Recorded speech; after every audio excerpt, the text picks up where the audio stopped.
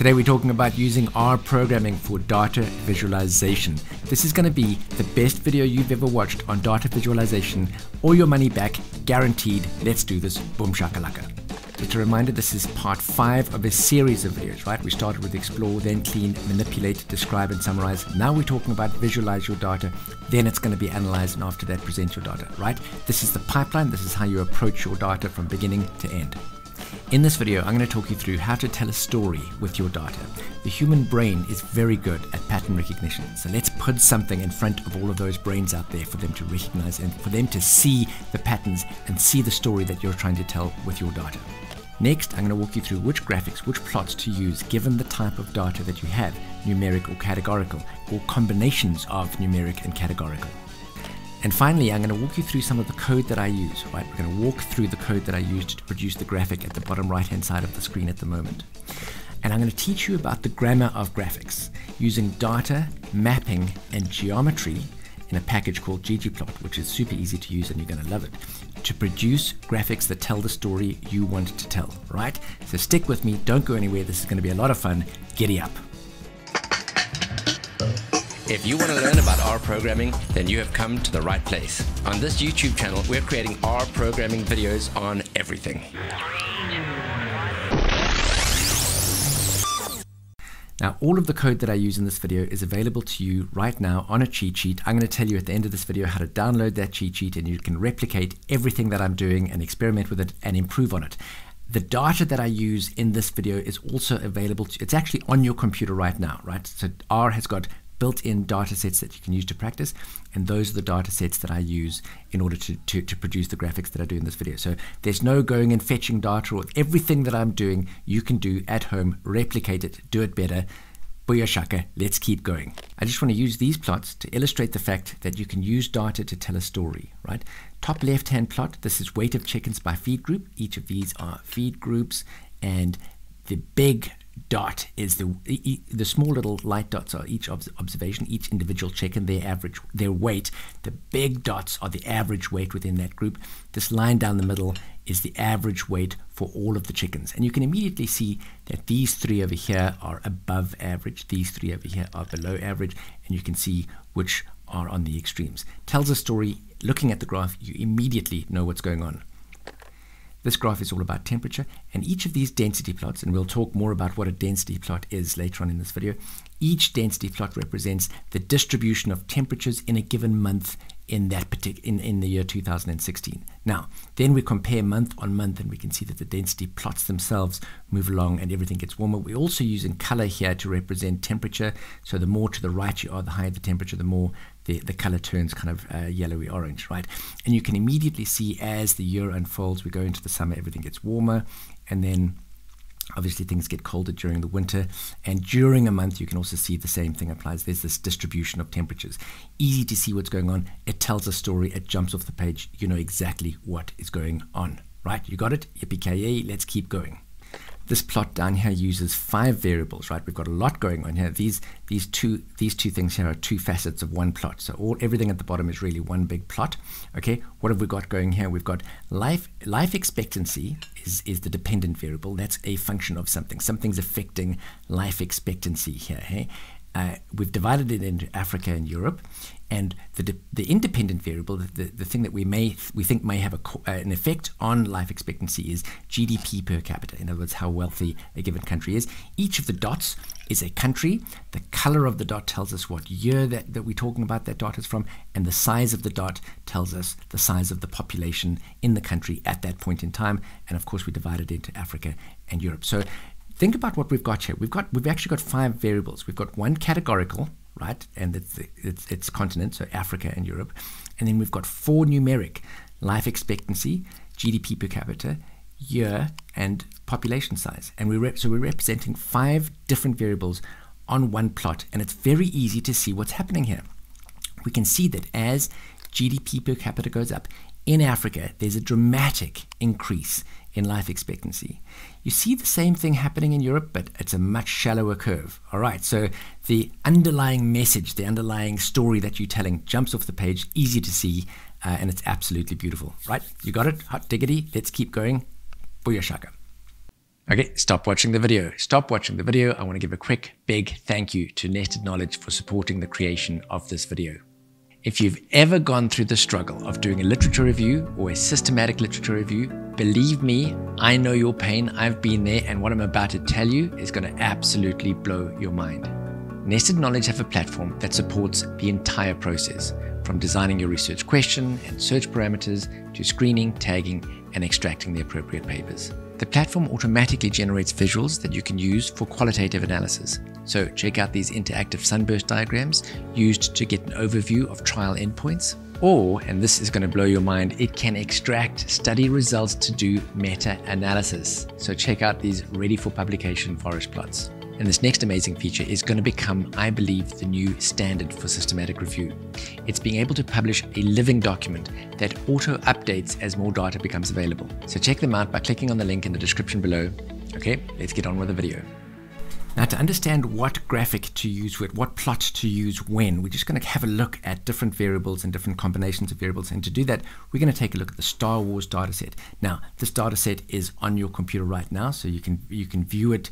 And I've put it up on the screen over here, and we see we've got all the Star Wars characters, and then we've got a number of variables. We've got some numeric, we've got some categorical variables, right? Height, mass, hair color, skin color, eye color, etc., etc. We're going to mostly use height, mass. I think we're going to use hair color, and we're going to use gender as well. Okay, and we're going to look at combinations of categorical and numeric variables and decide what kind of graphics we can use to represent those. We'll start off by looking at a single numeric variable, in this case height. Typically, we might use a histogram. The data is put into buckets or bins, and for each bin, we count up the number of observations, and that is represented by the height of the column, right? So we get a sense of the shape of the data. Similarly, a density plot, right, is basically the same idea, except it's not a count of the number of observations, but it's really the probability of an observation at a given height in this case. Boxplot tells you about the distribution of the data. So the box itself represents 50% of the data. The line in the middle is the median. These little whiskers are 1.5, the interquartile range, and then everything else is an outlier. And a violin plot is very much like a box plot, but it's more of it's similar to a density plot as well, in that it's the distribution, and you can see the shape of the data. These are often more useful when we're looking at data that's been then disaggregated by a categorical variable, and we're going to look at that later on in this video. Now let's look at one or more categorical variable. Very straightforward. Here we've got eye color and gender. If you're just looking at one categorical variable, a bar plot is perfectly fine, and each bar is just the height. It's a count of the number of observations in each category. Very simple. Once you add in another category, you can disaggregate these bars by the new category, in this case gender, masculine and feminine, and we've used color to just to divide up what the bars are made up of. So this is a stacked bar plot. You can have a grouped bar plot where you've disaggregated and you've put them next to each other, and a percentage or proportion where they all add up to 1 or add up to 100, and you can see the relative contribution of each of those categories. Okay, super duper easy. Let's keep going. Okay, in the last example we had eye color and gender, but now we're adding in height. So we've got 2 categorical and 1 numeric. Okay, let's talk about how we'd represent that. Very often, once you introduce a numeric variable into play, the numeric variable really drives what the geometry is. In other words, in this case, we're looking at density plots. You could use histograms. We're looking at box plots, but you could use violin plots. But the actual geometry here has been driven by the numeric variable, and we're using the categorical variable to disaggregate that data, to disaggregate those graphics. Okay, and let's look at what we've done here. We've got a density plot of 1 numeric and 2 categorics. Here we've just got 1 numeric and 1 categorical, right? So we've got height, and we've disaggregated it in this case by gender, right? So we've got pink and blue, right? Same with the box plots, same idea. But we can disaggregate it further, and in this case we've got eye color built into it. So we've got colors are being used to represent the different density plots, and then facets are used to divide it out even further in terms of eye color, right? And we've done that with density plots and with box plots over here. Okay, super duper easy. Let's keep going. In the last example, we looked at 2 categoricals and 1 numeric. What about if we had 2 numerics and 1 categorical? Super duper easy, don't worry. So here we've got height, we've got mass, right? 2 numerics, and then 1. I've used sex here instead of gender. It doesn't really matter. Okay, let's look at the graphs. In the first graph, basically, I've just shown you 2 numerics, right? So before we build into what to do with the categorical. Okay, 2 numeric variables, scatter plot. We just basically, each observation represents, for that observation, what the mass and height were. We can see there's a nice relationship here. Just for the sake of showing you, I've put in what's called a smooth linear model into that with standard errors around that. It's a nice way of seeing what's going on with the data, right?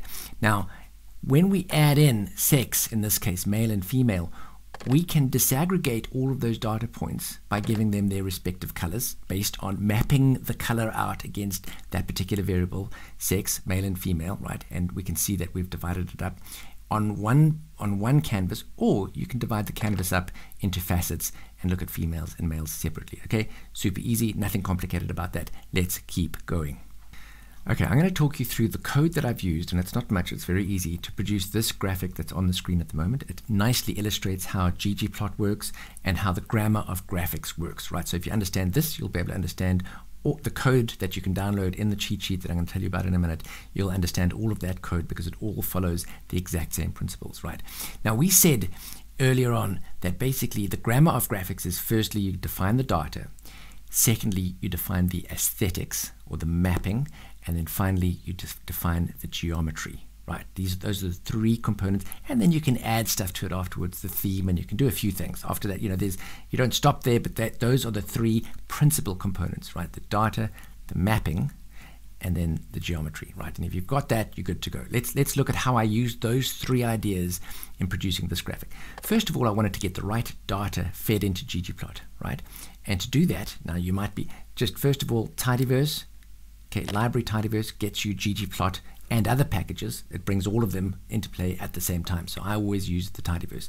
ggplot comes along with that. You might, and obviously you have to install it first. If you've never installed it, install packages tidyverse. Also install packages gapminder, right? And then you want to say library gapminder as well. Then the data is available to you to use right now, right? So we start off by saying gapminder. That's telling us we're using this data. This little pipe operator simply means and then, right? We pipe whatever on the left of the pipe into the next line of code, right? I'm not going to try and teach you how to use dplyr and tidyverse in this video. I'm assuming you're familiar with that. I'm teaching you how to use ggplot, right? But what's nice about ggplot is that we're going to use these pipe operators to feed into ggplot. Here we start with ggplot here, to feed into ggplot the exact kind filtered out data set that we want, right? And so we can actually manipulate the data as it's getting fed into ggplot. We can do things to it, which is lovely. That's why this is so beautiful, right? So first of all, we don't want all of the continents in our data set, so we filter. We say continents in, and this is a concatenation, and this isn't a video about how to do filters. Watch another video for that if you're confused. But we basically said we're filtering it, and we just want Africa and Europe, right?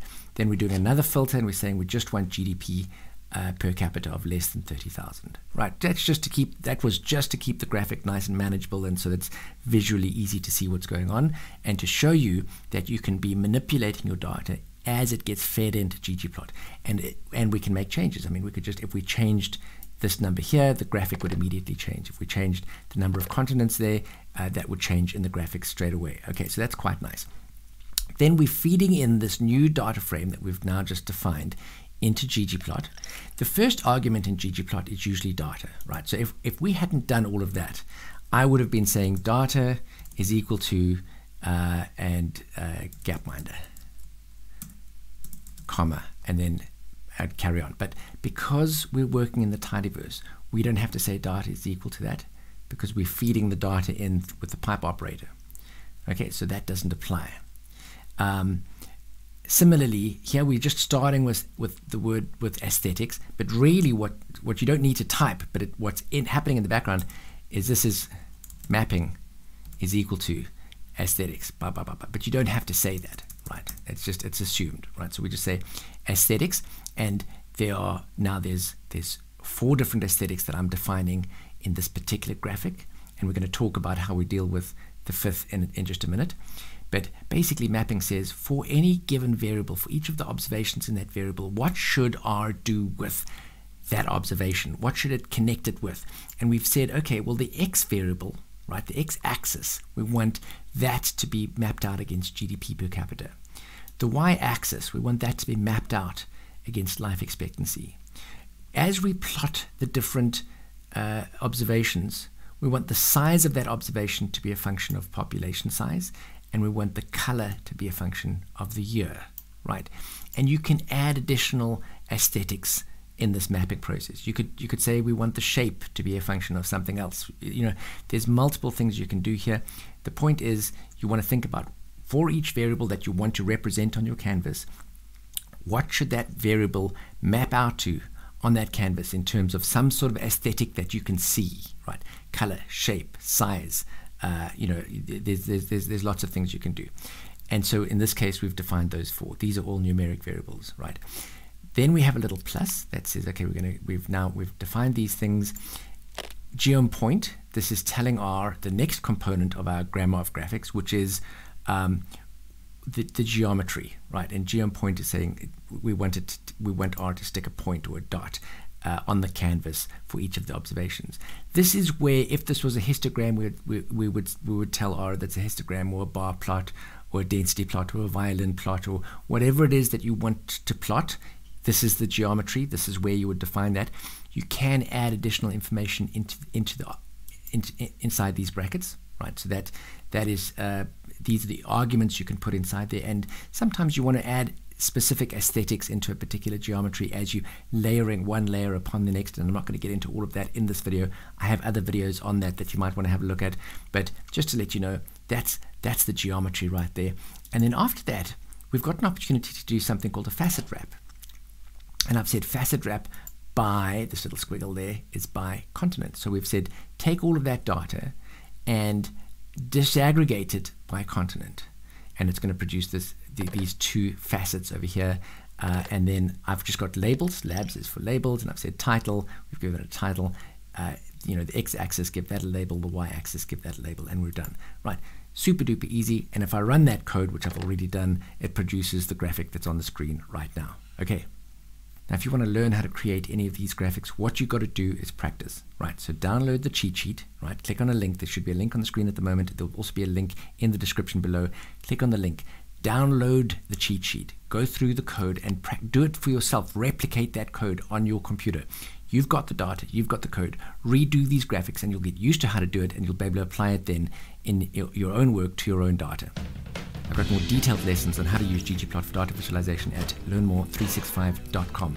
Now, stay and watch the next video on data analysis. And if you haven't subscribed to this channel, hit the bell notification if you want to get notified of future videos. Nice to see you here. Don't ever change, don't do drugs, always do your best. See you again soon. Take care. Bye.